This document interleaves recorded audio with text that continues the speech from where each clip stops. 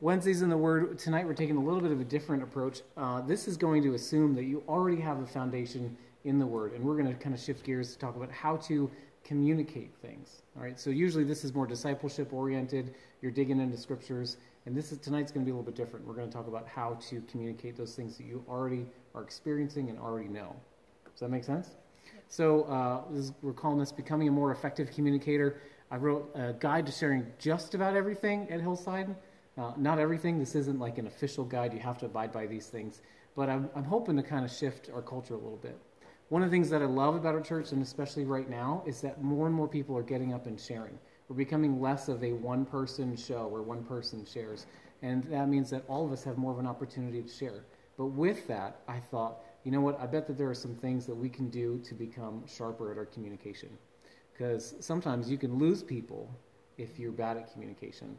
And I don't want that to happen to any of us, because I think what God's doing is too precious for us to lose it because of some communication snafus, if that makes sense. So, the word communication comes from this Latin word meaning, or communicat, which means literally to make something common. It means to share something. So it's not common as an ordinary that like everybody has, but something that you would maybe find in a commune. The exchanging or sharing of ideas, information. And I felt like this is really important for us because we share a community together. And again, this is going to be specific for Hillside. This isn't for every believer. This isn't for every setting. But again, I really felt like this is something specific for our church. So communication means make something common, sharing things together. And here's the thing, is that we literally have the best news in the whole world to share. We have the best news out of everybody. The unfortunate truth is that people that have no news but can communicate well have an audience, right? There are a lot of celebrities that you and I could think of a name that have absolutely nothing to say, but yet people listen to them because they know how to communicate. And we can lose people with the best news if we lose them in our communication. Here's a tip for you. There's 5 Gospels that everybody can read: Matthew, Mark, Luke, John, and yourself. You are a living gospel to people. So I'm just going to ask someone, tell me, what is the good news that we have? Give me like one sentence. What's the good news that we have to share? Jesus loves you. Jesus loves you. Yeah. What else? Truth of God. The truth of God. Jesus died for us. Jesus died for us so that we could live. Right? Have you ever seen people take that simple, powerful truth and then completely mess it up? Yeah, we all have. So this is what I want to help, is how to communicate it more effectively. Here's my goal today, is to empower all of us to become more comfortable, confident, and competent in sharing what God impresses upon you to communicate. Do you like all those C's? Comfortable, confident, and competent. So that it's natural for you, so that you do it naturally and without having to like work things up, but it just flows naturally, and you know what to do in any sort of situation in your communication. That's our goal today. There's 6 things that I'm going to cover, and I'm going to go quickly, I promise. I took about 80 slides last night, and I whittled it down to about 20 because I realized it was way too much. So, here's... You don't want to lose your audience, right? Exactly. So we're going to talk about what communication is and how it works. We're going to talk about how not to lose people, and then just some general recommendations about communication that I stole from someone else. I'll explain that. And then we're going to talk about what to do whenever you're sharing a testimony, what to do whenever you're prophesying over someone. And I mean also, like, you know how a lot of times we'll have people gather up and pray for people? How do you pray out loud for them? How do you know what God is saying and pray out loud and prophesy for them? And then if you're ever going to preach or teach, I just have like 2 minutes on that for you. So that's the gamut. It's the lot that we're going to cover. I'm going to try to go through it at a real tall scope. I'm not going to get too deep in it. So communication is a mix of 3 things, right? It's our words, our vocal elements, and our nonverbals. So words that we actually say, and then it's the way that we use our voice, and then it's our nonverbal, the way that our body communicates things. There was a study done, some of you may have heard this before, they found that what gets communicated Only 7% of it is the actual words that you say. 38% is what gets said through your voice, the inflections, but 55 is the nonverbal ways that we communicate. I'm going to give you an example. If I say to you, I got to tell you what Jesus did in my life. Or if I say, I got to tell you what Jesus did in my life. Those communicate two very different things, don't they? What does the first one communicate? I got to tell you what Jesus did in my life. Something bad? Not You're very not too exciting. excited. Not very excited. What about the second one? A little more enthusiastic. A little more enthusiastic. Yeah. Yes.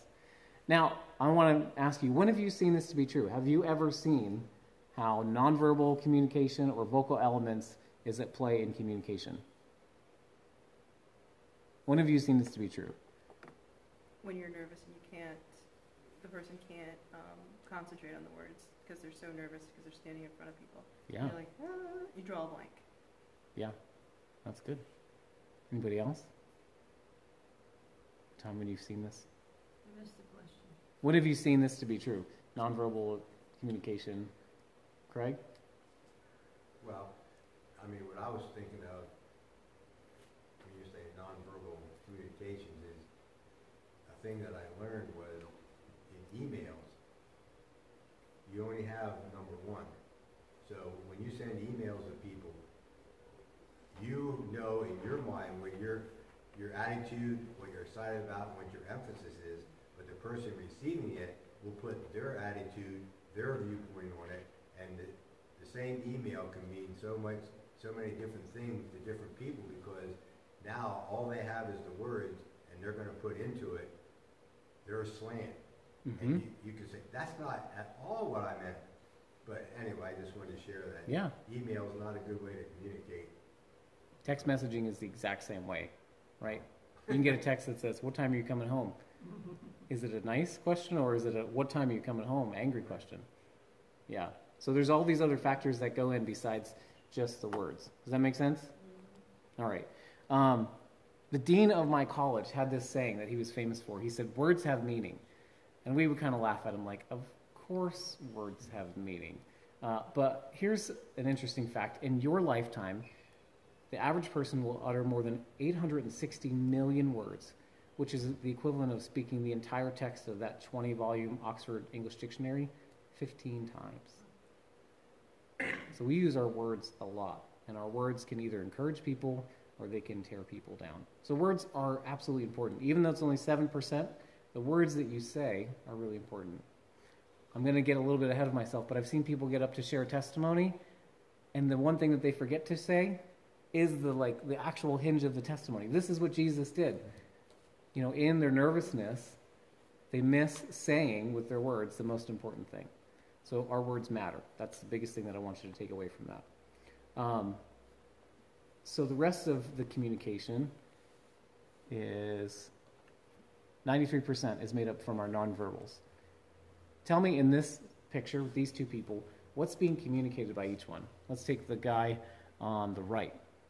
What's being communicated by his body position, that sort of thing?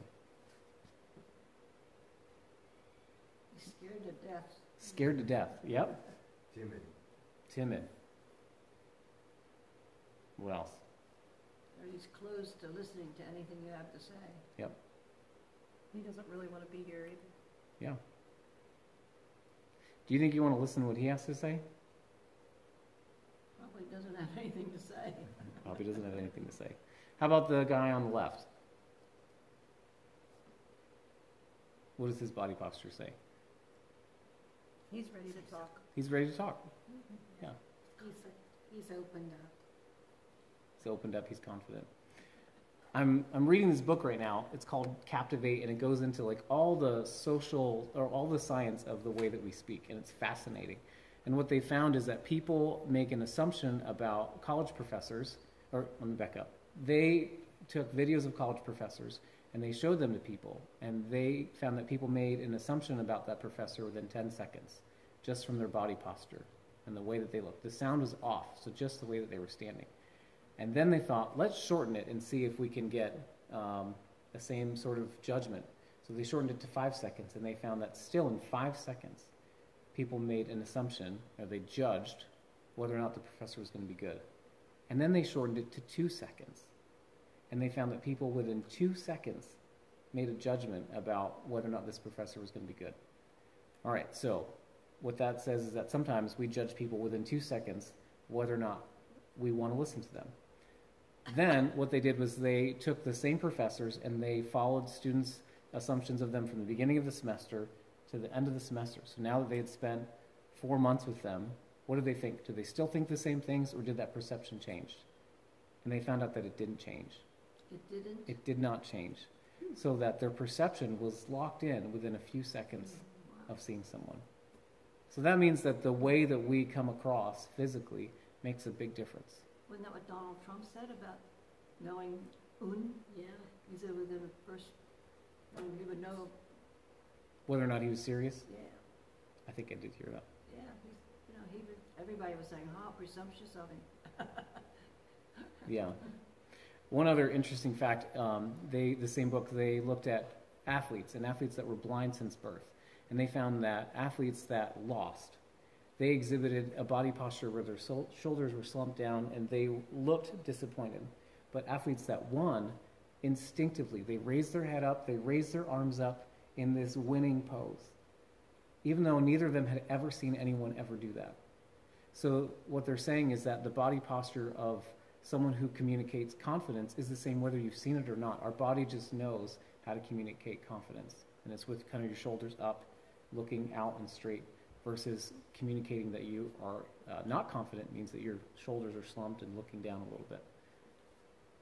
Give me some feedback on this. What do you think of all this? Have you seen this to be true? Do you want to push back on it? What do you think? You're nodding your head, yes. I would agree. I think it's unfortunate. Yeah, absolutely. That's the thing, is that you could have the greatest message in the world, but if you come across like you're timid, people aren't going to pay attention. Or the other way, you come off looking too confident, and they break you off. Yes. I think you're cocky. Yeah. Now, my goal for today is not that you memorize how to physically present yourself in any situation. I just want to try to help push us as a church a little bit more this way into communicating confidently. Does that make sense? So don't feel like, oh my goodness, what if I forget and I don't exhibit the right body posture sometime? That's not my point. Barb might let us know. All right. So we're going to move on. That's just a real primer on the way that communication works, and it's a mixture of all those three things. Now we're going to talk about how not to lose people. How not to lose people. Donald Miller. Now not. Yeah, it says now not. Oops. How not. Whoops. How not to lose people. Donald Miller, he wrote 2 New York Times best-selling books. He's the CEO of this company called StoryBrand. He has this quote, and it's so simple, but it's so powerful. He says, if you confuse, you'll lose. Mm-hmm. If you confuse people, you will lose them. So here's my question. What are some ways that we can confuse people when we're communicating in our setting, whether it's one-on-one or maybe on a Sunday morning or in a small group? What are some ways that we can confuse people and then they kind of lose focus or lose track of what God's trying to do in the moment? If you assume you know the background, you go up to share something, if you start at the end of the story, a lot of people aren't aware of the beginning of the story. Yeah. So like for the day when James comes, if you just get up and say, James is here, 75% of the people in the room may know that. 25% won't know any of the story, and some people may have forgotten the story. So when that day comes, we'll say, here's James. We've been praying for him for this many months, and the paperwork came through, and he is here in our midst, and he's your adopted grandson from Liberia. You'll tell the whole story. Right? Amen. Amen. Mm-hmm. Yes. All right. What are some other ways that we can confuse people when we're communicating? Having too much information that is not related to the story. Mm-hmm. Yes. Yep. Too much information. Yes. People start to snooze. How is this? Why do I care about this? How is this relevant? Yep. I wrote down not getting to the point. Mm-hmm. Yeah. So I'm going to give you, and this is part of the reason we're in here, I wanted to give you a real practical example. This is worship music from Sunday. Song's going to end. We're going to talk about what happens next.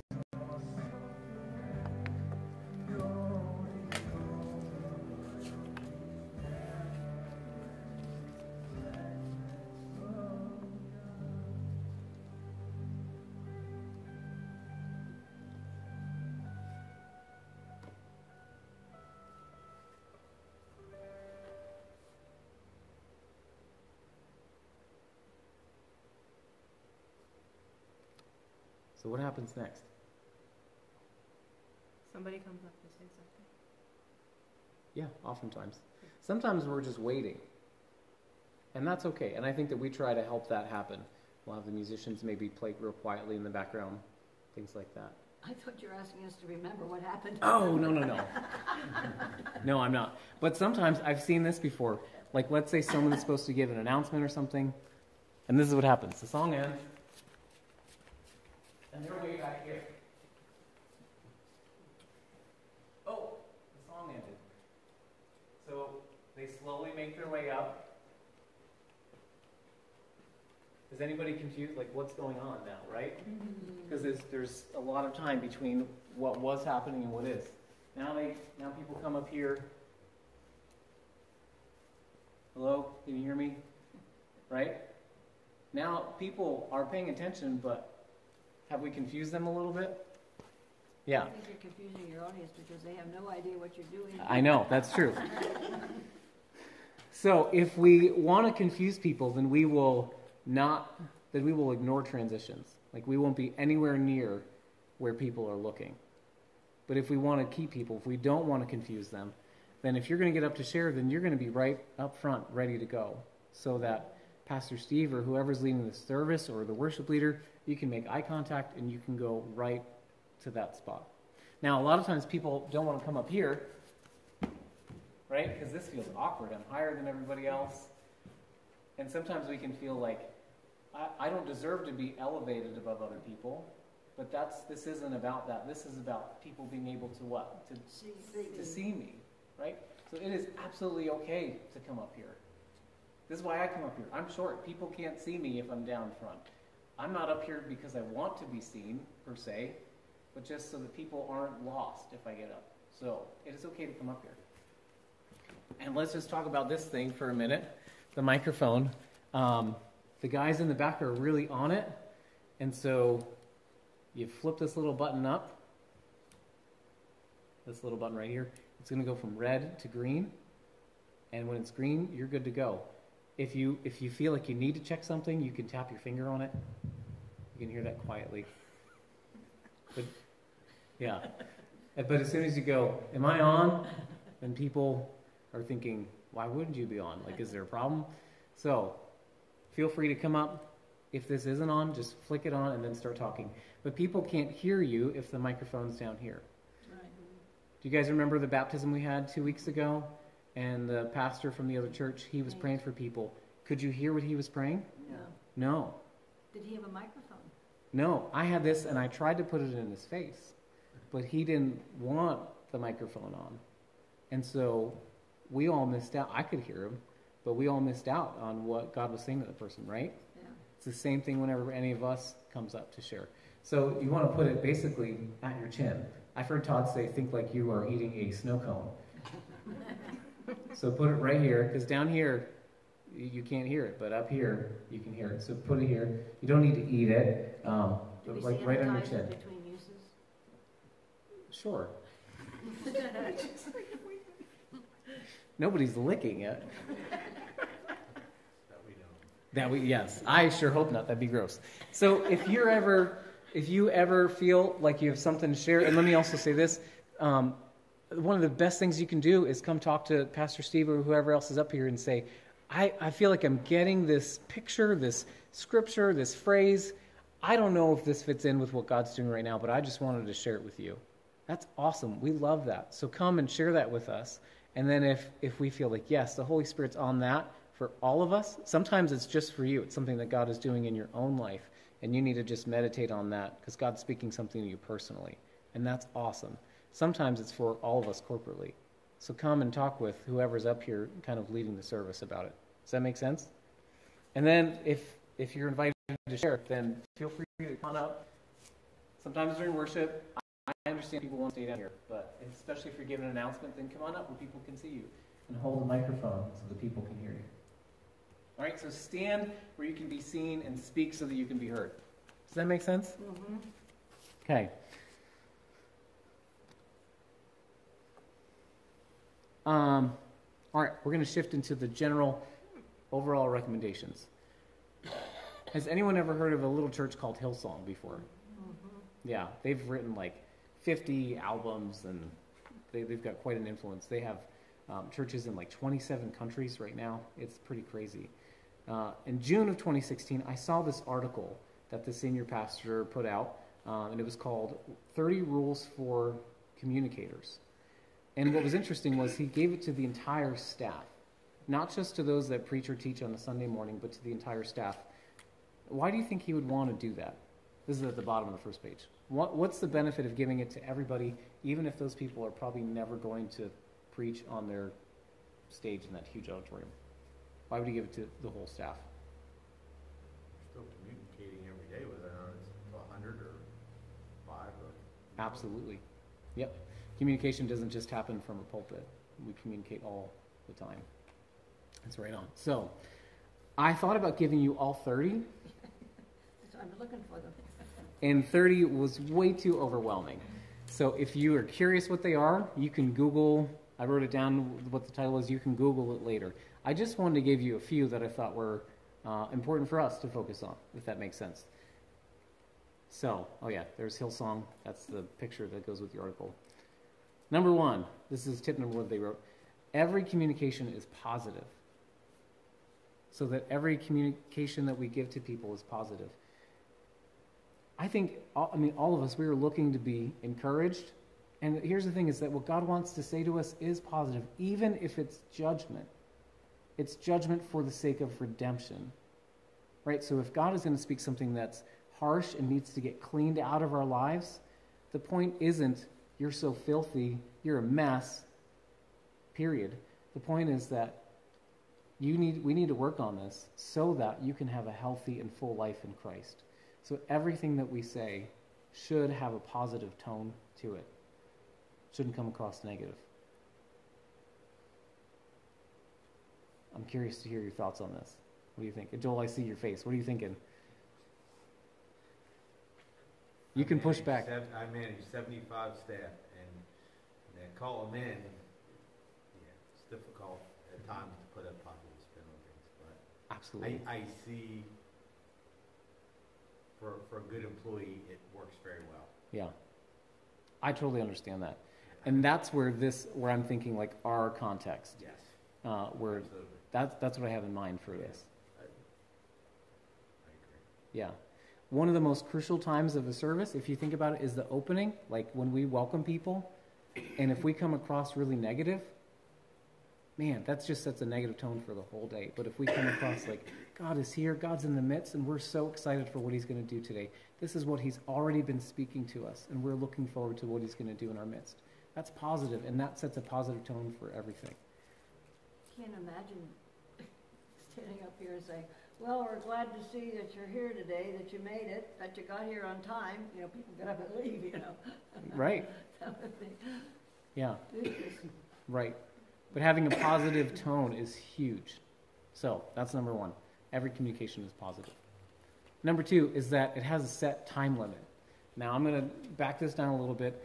This doesn't mean like if you get up to share something, a picture that God gave you, that you've got 30 seconds, and at 30 seconds your time's up and you're done. I'm not saying that. But I am saying that sometimes we can share too long. Like Liz mentioned earlier, you can give too much information and lose people. So just be mindful of time and how time passes. Sometimes we've had people that give announcements. We've had missionaries come, and they talk for 10, 15, 20 minutes about one announcement. And the kids are going crazy. The kids are loud, and then everyone is not paying attention anymore. Have you ever seen that happen before? Yeah. So just be mindful of how much time you have. If you're going to give an announcement and Amber says, like, all right, you got 2 to 3 minutes, then keep it to that time frame. I would even suggest I practice things ahead of time, and I'll time myself so that I know how much time I have. I'm not saying do that for everything. I don't want you to think that. But just be mindful of time passing. Does that make sense? There's a clock back there. It's not super big, but if you want to, you can keep an eye on it. I can't really even see it very well right now, but... And we'll help you. I mean, Pastor Steve, he's kind of come in before and help people if they're ever getting too long. So just be mindful of time. Tip number 7 is that it's focused on helping. Sometimes people will get up and they'll talk about themselves a lot, and so there's more of a focus on them, or there's a focus on their past and all the sin and all the negative stuff. But I think that our communication should be focused on helping people find Jesus, right? So everything should be focused on helping people grow. Number 14, I love this one. It's reflecting what we are for, not against. I've heard another pastor, Mark Batterson, one of my favorite authors, he has said, I want to be more known by what I'm for than what I'm against. And so we can take lots of issues. Gay marriage, for example. We can come out and say, gay marriage is sinful, it's wrong. We could say that, and that's absolutely true. But I would rather say God's design for marriage is between a married man and a woman. And I think that you're communicating the same thing, the same truth, but you're communicating a positive rather than a sense of judgment. You can turn people off really quickly by talking about what you're against. You can say the same message by talking about what you're for. Does that make sense? Okay. All right. I think there's only 2 more. Number 20 is it exalts Jesus and it brings glory to God. Everything that we say should be pointing people to Jesus. And we live in a world where God is kind of an okay thing to talk about, and God can mean many things. I have family members that are in AA and other programs, and God can mean lots of different things, not only Jesus Christ. So I think it's important for us to point people to who God really is, and it's to Jesus. Does that make sense? Okay. And then number 25, left behind on Monday. Now, this wording is for for someone that's speaking on a Sunday morning, but that you leave it behind. You don't go back to it afterwards and think, did I say that right? Like, beat yourself up about what you said. Did I say the right things? Man, what if that really made no sense? What if that discouraged them? I don't want you to walk away from any of this feeling like you need to judge yourself or beat yourself up about what you say. So you say it, you submit what you feel like you need to say, and then you let it go. Does that make sense? Okay. All right, last one. Is that you're aware of the audience. And we talked about this a little bit, that there are often, almost every Sunday, there are new people here. There are people that have never been here before and they don't know people. So one of the marks of a small church is if you say, hey, this Sunday after church we're going over to Megan's house, and then from there we're going to go to Craig's house to jump in the pool. People that are new have no idea who those people are.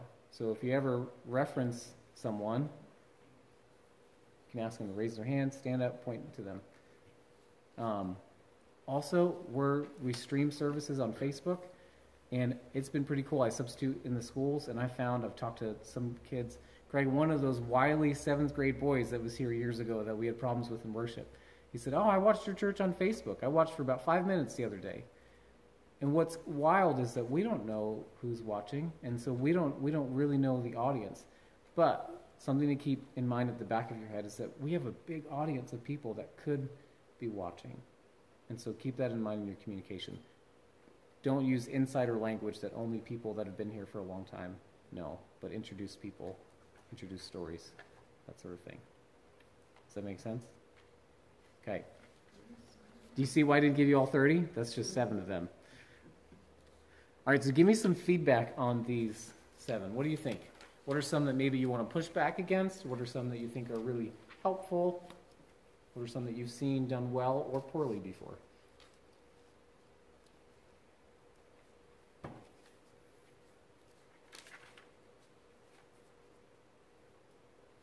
Or maybe even one that you thought was really meaningful.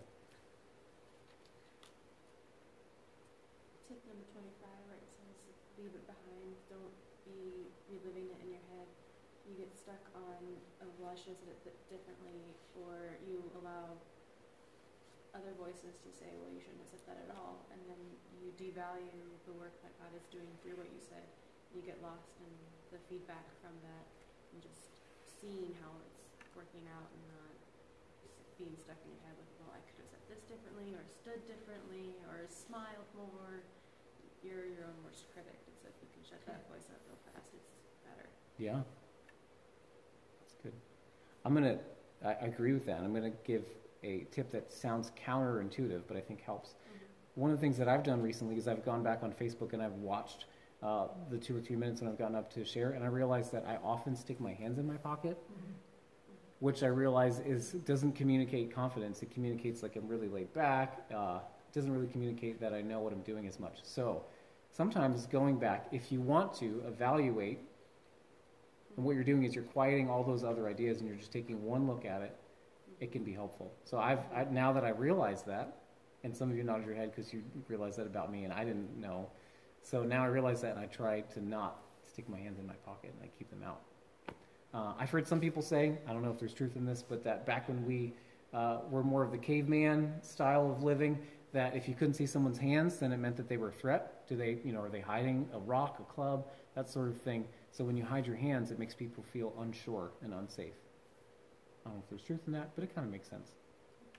Yeah. At least you don't have a fist. Yes. Well, if I did, you wouldn't know, but yeah. Any other feedback from that list of 7? Are you glad I didn't give you all 30? Mm-hmm. Yes. Good though. Cool. All right. So we are done with the first half. We're probably going to be done before 8. And we're going to get into testimonies, prophesying, and preaching and teaching. So for testimonies, this is on the back side. In Acts chapter 26, Paul really gives us an incredible outline, and it's very simple, for a testimony. And he gives this to King Agrippa. King Agrippa asks him why he's there, and he tells his whole story. And he tells about how in the beginning he used to persecute people that were believers, how he went after them house to house, and he threw them in jail. Then he talks about meeting Jesus, and how meeting Jesus changed everything. And then he talks about his life now, and what that looks like, and how he is serving and giving his life for the gospel. If you're familiar with the book of Acts, you'll probably remember this whole story. And in Acts 26, he lays that out specifically. And really here's a tip for you. Read the story sometime in the next few days. If you want to, review Acts 26, and you'll see this. But every testimony has these 3 elements. It has a before, it has the change, and Jesus is the change. Jesus is the reason why things change. And then there's after. I'm going to give you a couple different examples from my own life. I gave you Paul. I used to persecute Christians. Jesus appeared to me, blinded me, healed me, and now I serve him with my whole life. Very simple. My life testimony is that I grew up in a great Christian home, but I struggled to own my own faith for a while until I was about 15. And then at that time, I was on a mission trip and just angry at God, completely angry. And God wrecked me with the truth that no matter how much I tried to run from him, that nothing would ever change how much he loved me. And then after that, I surrendered my life afresh to Christ. That's the 15-second version of my testimony. But it works not just with your life testimony. It works with little testimonies too. Sometimes things are big. I probably told the story before, but in our first year of marriage, we were in a really difficult spot financially. Abby didn't have a job. She had a job that she was working for her college, and it went crazy. She was supposed to work on weekends, and I wasn't supposed to go with her, and she was going to be gone all the time. And we had just gotten married, and her boss was really mean and controlling. I hope you're not watching on Facebook. And so we decided it'd be best for her not to continue. So she didn't have a job. Both cars needed new clutches. Our rent was coming due. We didn't have money. And I remember getting ready to go to church and just feeling so defeated. And I thought, that's it. I'm going to go give plasma to pay the rent. I was so frustrated. We walked into church, and before anything even happened, we didn't start any songs. The pastor just said, I feel like people are struggling financially, and I want to pray for you today. And so my wife pulled me along, and I was like, no, that's not us. I realized that it was. Yes. And that day we walked out, people paid to fix both cars. They gave us money for a rent that was due. People took us grocery shopping. And our to this day, our cupboards have never been that full. And it was a moment that changed when Jesus spoke and I humbled myself and allowed him to come in.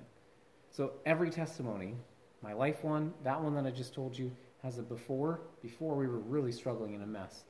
Jesus showed up and changed things, and after, not that we've never struggled, we absolutely have, but now I have a trust that Jesus can provide more than I can. So every testimony has that. And I left space in there, and I want to challenge you, maybe even tonight, since we'll probably be done early, take a few minutes to write out a testimony. Here's what happened before. Here's what my life was like. Here's what was going on. Here's the dysfunction that I couldn't fix. And then here's when I met Jesus, and Jesus changed everything. And then the after, here's how things are different. That's what a basic testimony looks like. Any thoughts or feedback on that? Have you ever thought about your testimony in this way before? Not that simplified, no. Keep it simple, stupid, right? That's sweetie. Oh, sorry. Keep it simple, sweetie. I will probably remember that, Barb. So this is where I had a bunch of slides, and I really tried to back it down. Prophesying, whether it's up in front to everybody, or really I was thinking more of the context of, like this past Sunday, we said, if you're struggling with something, raise your hand, people will come around and pray for you. How do you know even what to say, what to pray for people? That's kind of what I wanted to address. So that's what we're going to talk about. First thing is that you can ask somebody why they want prayer. Tell me what's going on. Like, man, you raised your hand. What's going on in your life? So if you hear that, then you can pray. Someone says, I'm really struggling with finances. I just feel overwhelmed in life. Then you can pray, God, would you bless this person? Lord, I pray that you would bring peace to this stressful situation in their life. Or if you don't have to ask them, or you may not ask them, or just in general, something may come to mind when you come around them and you start talking to God. God, I pray for Liz, and just start thinking about Liz and about what God wants to do in her life. And you may get a picture. It could be like a scene. It could be like a moving picture, like a video, something that kind of plays out in your mind. It could be a phrase or like words. Sometimes it's just a hunch, like an intuition, like I feel like this is going on. Sometimes it's a short thought, or sometimes you just have like a knowing, like I can't explain it, but I just know that this is the situation. So that's the basic of like understanding what God is saying. And then what you do is you share what you see. And here's an important thing, is that you only share what you see. Sometimes we can get into trouble when we see a picture of a battle going. Well, I'm trying to think of a better example. If you see a picture and then you share more beyond what you see, then you can get into trouble. But just share the part that you see, because that may make most sense to them, and you can invite them to process that part with Jesus. I'm trying to think of an example of this. Some of you are nodding your head. What do you think? Give me some feedback. Megan.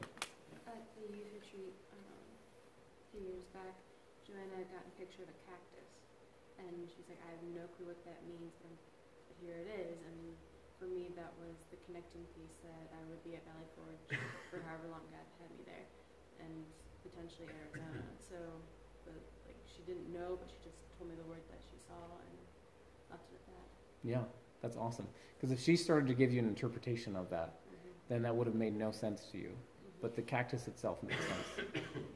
Okay, so if something comes to mind, then share that. And I will tell you that the more that you practice it, the more that you go over and pray for someone, sometimes just putting your hand on their shoulder, if they're comfortable with that, helps too. But the more that you practice, then the more that you'll grow in seeing or hearing these things. The more you practice, the easier it will come. Does that make sense? Okay. Some things to watch out for. I don't really like to use the phrase, God told me. That's such a strong statement. Paul says that we see things in part. We see through a mirror dimly. And so I feel like I don't have 100% clarity on what I feel like God is saying. So I would say, I feel like God wants you to know this, or I sense that the Holy Spirit might be doing this in your life. I really try to stay away from God told me. Because if you say God told me, you can't really argue with that, right? Because if it's really God, then I don't want to argue with that. So I prefer to use just the language, I feel like, I sense that. Does that make sense? Mm-hmm. Dates and mates, this is one that I've heard people say before, is to stay away from dates and mates. If you feel like you understand something about someone's future, dates, man, if that date comes and goes and nothing happens, people can get so disappointed. And same thing with a mate. Sometimes people will come up and say, God told me that I'm supposed to be your spouse. Well, God didn't tell me that, so hold on there, buddy. So those are two things that you really got to be careful for if you sense them, dates and mates. And then if you sense any sort of sin issues or some sort of negativity that's going on in someone's life, you don't want to share that with them. I'll give you an example. If you're praying for someone and you feel like they've got a struggle with alcohol addiction or drug addiction or pornography, you don't want to say, man, I see that you are hitting that bottle hard every night. What you would say, you would flip it to the positive. If you sense like someone has an issue with pornography, you would say, God wants to instill such purity in you, such holiness in you, so that there isn't any issues in your life anymore. So if you get a sense that something sinful is going on, prophesy or pray for the positive side of it. Isn't that what God's heart is anyways? Mm-hmm. He doesn't want to condemn us. His heart is to bring redemption to us. All right. Any thoughts or feedback on this part about praying for people, prophesying? Any questions you have?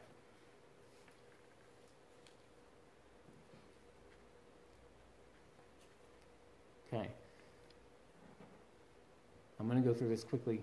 If you're ever preaching or teaching, and really in any level, whether it's with kids or any kind of situation, I think there's something that's really helpful to think through. My first few sermons, by the way, they had really excellent content. People would come up and say, can I have your notes? That was so good, but it was so boring. It was absolutely horrible. It was like reading a commentary. It was rich, but utterly forgettable. So these are some things that I've learned. I like to think through a couple questions that I've heard Andy Stanley mention. There's 5 of them. Is what do people need to know? And then the second one is a follow-up from that. Why do people need to know it? What's the one thing? What's the burden on your heart? What's the passion that God has given you? In this lesson, what's the one thing that if the kids only remember one thing, what is that one thing that they need to remember? And whatever that is, why? Why does that matter? What is the difference that knowing this is going to make in someone's life? Those are the first 2. And then the third thing is about application. What do people need to do? What's the one thing that people need to go home and do? And then the fourth is, why do they need to do it? Right? So whatever application there is, what difference will it make if they go and do this thing? What difference will it make in your life if you go home and write out your testimony? Well, the difference is that you'll be able to share that a lot quicker with someone if you take the time to prepare that ahead of time. The 5th one, the last one, is what can I do to help people remember it? There's lots of different ways. I don't really want to get too much in the weeds to this. One of the best things that you can do to help people remember things is to repeat it over and over and over. Say it over and over and over. So those are 5 questions just to think through if you're ever going to teach. And a tip is tell a story. We rarely remember an outline, but we remember stories, right? Probably one of the things to remember most from tonight was not any of those rules from Hillsong. You might remember the story about when Abby and I were first married and we're in a financial crisis. People remember stories, so look for a way that you can tell the story of what God wants to do. Does that make sense? That's all I got. So my hope and prayer for all of us is that we would continue to practice communicating and that we would grow in it and that we would grow in our ability to hear and speak what God is saying. Thanks for coming. Thanks. Thank you. Craig. Just on a more